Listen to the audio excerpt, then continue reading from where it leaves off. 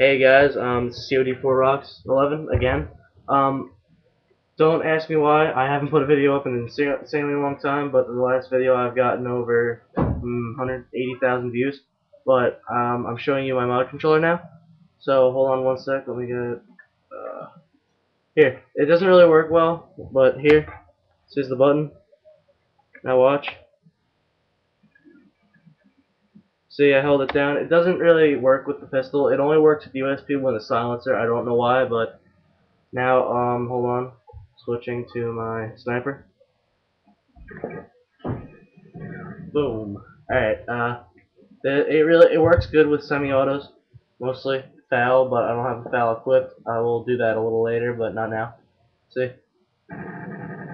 Which is pretty banging because it's actually insanely accurate. See? Alright, well that's all I have to show right now. Once again, here's the controller. Hit me up with any messages if you want to know how I do it. I'll just make a video of it. But otherwise, that's really all I got right now. Alright, peace out all.